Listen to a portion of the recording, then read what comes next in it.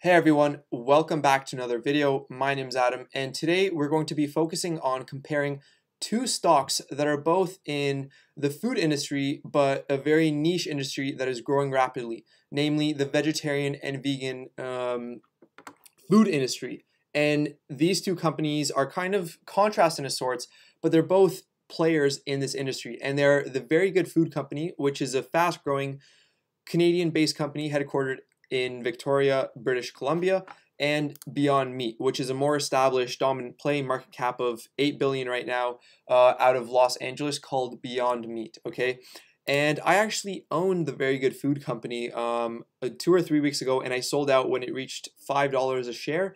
And I'm actually thinking of going back in the stock if it reaches a reasonable level. And I'll show you exactly where that is. But again, we're going to be comparing these two stocks and which one I think is the better buy, which I'll tell you right now that I do think it is a Very Good Food Company and not Beyond Meat, which I'll explain in the video, but I just wanted to say that outright. And we'll go through these bullet points one by one throughout the video, but if you don't want to stay till the end, I have all these points right here if you don't have the time. Okay, so first off, I want to say that with Beyond Meat, it's more established. It has its products internationally, and it's a recognized brand. It's actually partnering, or is supposedly partnering, with McDonald's. We'll see that there's some confusion there of its McPlant-based burger. It's still up over 65% year to date, even though it dropped like over 25% on Q3 earnings. However, it has been downtrending over the past month, which we'll see, and it missed third quarter results on the bottom and top line, which is not very good. We'll just say that at the least. Okay, the Very Good Food Company. So it's a smaller company, which therefore it means it has more growth potential. It's incredibly volatile. So the stock, as we can see, one day it reached like $5.60 in one day, and then it just dropped all the way back down to like $4. And again, now we can see it's trading at like $3.60. So huge fluctuations. It's backed by influencers, which is both a positive and negative thing. So we'll see financial education backed up the Very Good Food Company. And we can see over the past month, since he started making videos about it, it shot the stock up tremendously, right? So there is a potential pump and dump play happening here, where investors will just get out of the stock because it's been pumped by over like 200%, right? And it plans to expand internationally, namely into California. And there are a backlog of orders on its food. Okay, so we're gonna go through all of these, and we're actually gonna start with Beyond Meat because it's a simpler play. So again, we can see year to date it's actually up 65%, so pretty damn good, right? And if we look at the max here, we'll actually see that its opening price was like $66, and it's still up a significant amount since then by 87%. Okay, so pretty damn good. And we can see that the market cap is $7.8 billion. So we do see that there is quite a big market for vegan-based foods. All right. However, if we'll see over the past month, it has dropped by over 30%, close to 35% just over the past month, right? And we can see over earnings, the stock dropped by like 17%, and it's down by about 1% after hours today, right? And why is this? Well, pretty much they swung a loss in third quarter and missed analyst estimates for both earnings per share and revenue. Okay. And so they're saying that CEO Ethan Brown said that customers aren't stockpiling Beyond's meatless products like they were at the beginning of the pandemic. Okay. However, this is kind of questionable, as we'll see, just because that doesn't really happen with Beyond Meat foods, which are typically eaten, they're not stockpiled in the freezer. They're generally eaten, they're kept in the fridge and then made a couple days later or a week later, right? And then there's actually confusion on the McDonald's play, whereas Beyond Meat came out and said that, yeah, they're partnering with McDonald's to produce their McPlant. McDonald's was actually hesitant to say that they had anything to do with McPlant, as we'll watch right here. The CEO of McDonald's did speak to our own Carl Quintanilla earlier today and said that while they did partner with Beyond Meat in testing out those Beyond Meat's patties in the Canadian market, he was hesitant to commit that Beyond Meat would be part of the launch in the U.S. of the McPlant sandwich. However, Beyond Meat again, so there's just some confusion there, which is generally not good for a company to come out and say one thing, whereas another bigger company, McDonald's, comes out and say, oh, hold on. That's actually not the fact, okay? So again, we'll see here, they had a loss per share of 28 cents versus earnings of 5 cents per share that was expected. Revenue was 94.4 million versus 132.8 million that was expected. So huge revenue miss there, right? And as we'll see here, that shares of Beyond Meat plunged 22% on Tuesday after the plant-based burger maker reported a large revenue miss and slow sales growth in the third quarter, right? And we already said this. So again, he said that attributed the third quarter loss to consumers freezer loading in the second quarter at the onset of the pandemic, right? And analysts at JP Morgan said it's unclear why the plant-based burger maker had such a weak third quarter, okay? Investors were also confused about the scope of Beyond Meat's collaboration with McDonald's in launching the new McPlant. So to what extent will they profit from this new McPlant that's coming out from McDonald's, right? And so what they're saying is that, CEO said pretty much that consumers were panic buying the product and they had freezer loaded at the onset of the pandemic, right? Whereas analysts at JP Morgan said that it's unclear why the third quarter was so weak, and Beyond Meat's explanation was not backed by meaningful data. Right? Beyond mentioned nothing about freezer loading when reporting Q2 results, they said, and we frankly have never really heard of freezer loading as a thing. Typically, it is much harder to pack a freezer than a pantry. Right? So this is just saying that people will stock up on things like cans, things that are non-perishable versus like Beyond Meat products. Moreover, Beyond's products are generally sold and stored fresh, not frozen. So we have a lot of questions about what actually happened to sales in Q3.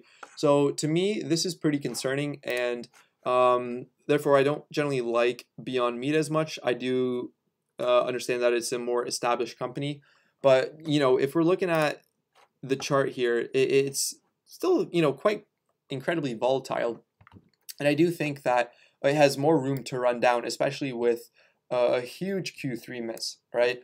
And therefore, I would be careful when investing in Beyond Meat, okay? And of course, the better play that I like, and I actually might get back into, is the Very Good Food Company, right? We can see that, swings like this are actually quite normal, right? Down 10%. This actually might be because there's an association between, of course, the Very Good Food Company, that's a vegan company, its stock went down. So, of course, just by association, Very Good Food Company goes down. That might be the case. It also just might be natural fluctuations, people getting out of the market. We can see the monthly trend.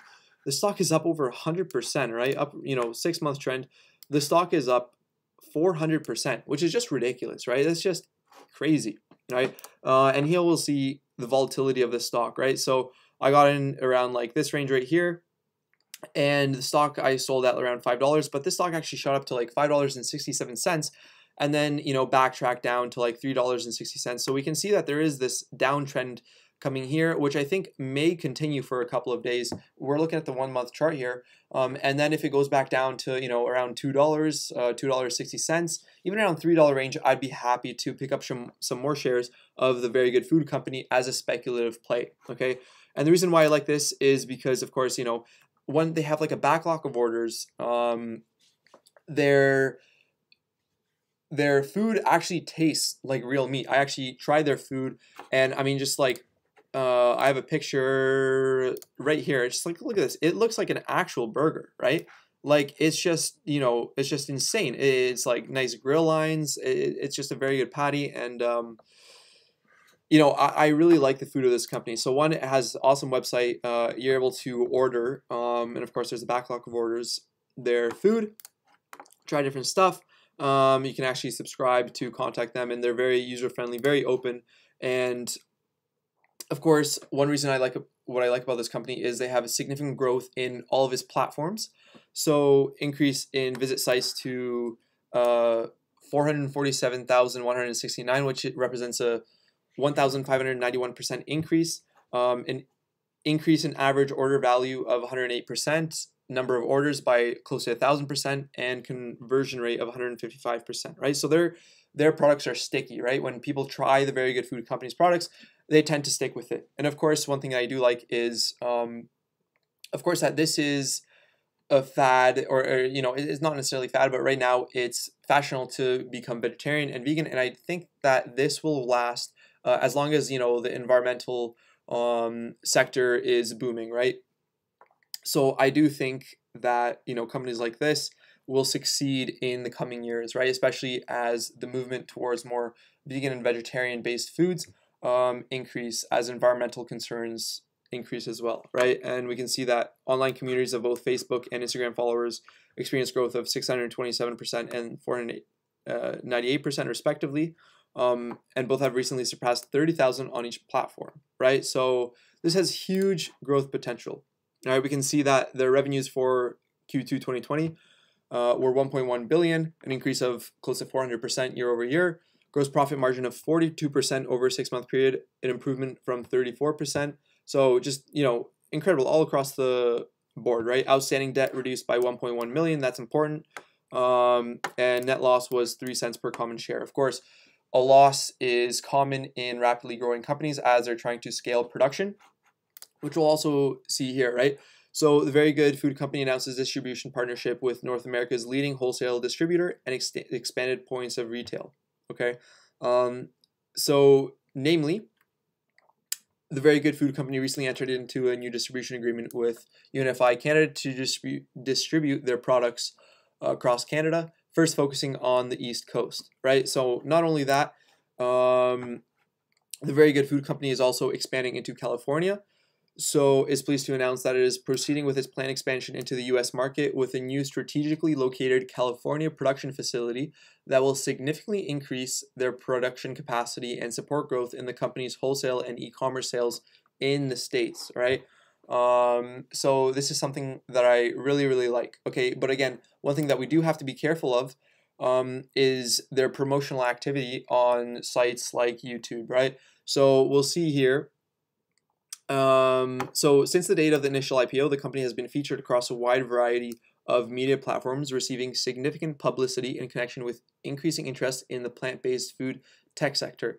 So these include Fox Business in connection with the Pamela Anderson partnership, Economist, Motley Fool, and most recently YouTube influencer with close over 500,000 subscribers, account by the name of Financial Education. I believe they actually forgot to name my channel, so Sinofsky Socks. I'd like to point that out with my, you know, 415 subscribers. Anyways, side point.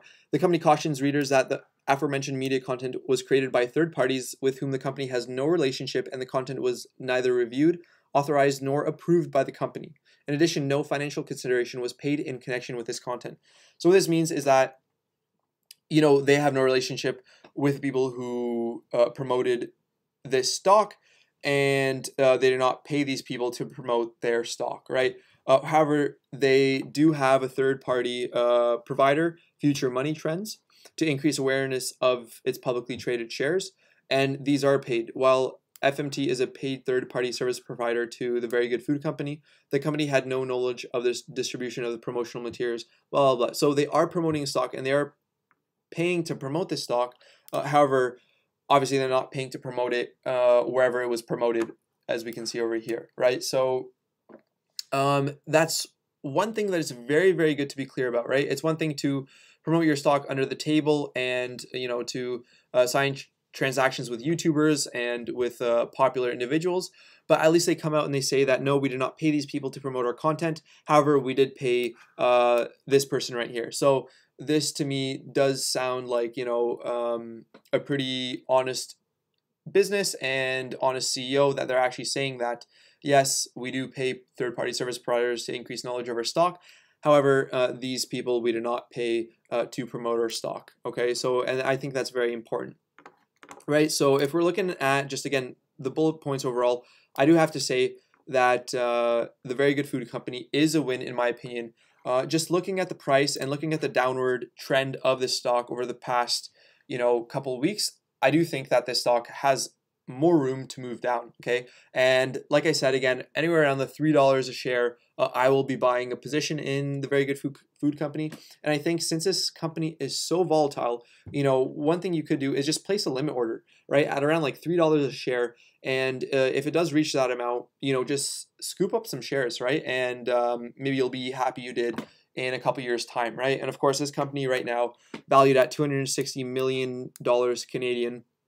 So like very much a penny stock, right? So if you can scoop up some shares now, we know that the market is huge, right? If we're just looking at Beyond Meat's market cap, it's like close to 8 billion US. We know that there's a market there, right? So if you buy these shares now, most likely you're not going to lose money 5 years down the line, especially if they're expanding at the rate that they are, right? However, I do think that you will be able to have this company at a much better deal, maybe even around $3 a share Canadian. Again, trades under the ticker symbol VERY under the Canadian exchange, and I believe VRYFF under the over-the-counter exchange.